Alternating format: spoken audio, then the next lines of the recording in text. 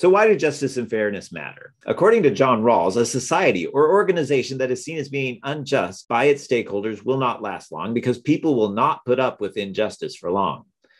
Justice and fairness establish who is fairly entitled to something: a good, a position, an office, a perk, a property. According to Robert Nozick, an entitlement to a good, right, or property is just if and only if its history is entirely made up of two kinds of events: just acquisition and just transfer. Just acquisition means that the individuals may acquire any property they wish, just so long as it is previously unowned and is not taken by theft, coercion, or fraud. Just transfer means that property may be exchanged, given to another person, in other words, if it is gifted, sold, or obtained by agreement, but not if it's stolen or taken by force or fraud. If the history resulting in somebody having something meets this criterion, then that person is justly entitled to it. And another person's level of possessions or needs is irrelevant from a justice standpoint. Further, Nozick argues that all attempts to redistribute goods according to some ideal pattern without the consent of their owners are theft. So let's take an example. Theodore has a painting. If Theodore had asked to buy the painting and the artist said no, but then Theodore forced the artist to sell the painting to him at gunpoint, it does not matter what Theodore paid for the painting. The transfer was not just.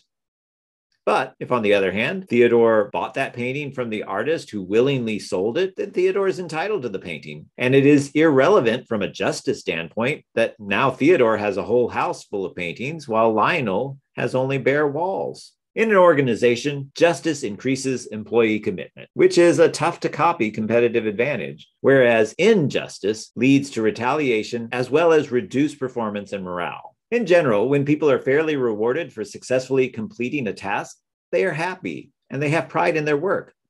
But people feel guilty when they have been unfairly rewarded or have treated others unfairly. In general, justice acts as a sort of buffer, allowing employees to maintain respect and trust for an organization, even when things do not go as they would have liked. Now, it's inevitable in life that things will not always go our way. However, the negative effects of an unfortunate event are less severe if an organization is able to maintain justice.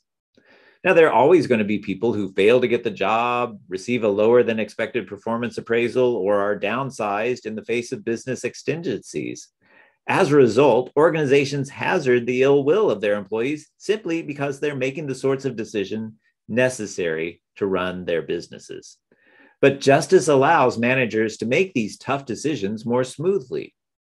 Justice doesn't mean everyone gets what they want, but it should mean that power will be used in line with concepts of justice and fairness. The result will be that everyone involved will know that the process was fair, even if things didn't turn out the way that most favored them. And therefore, they will be more likely to accept the decisions as legitimate.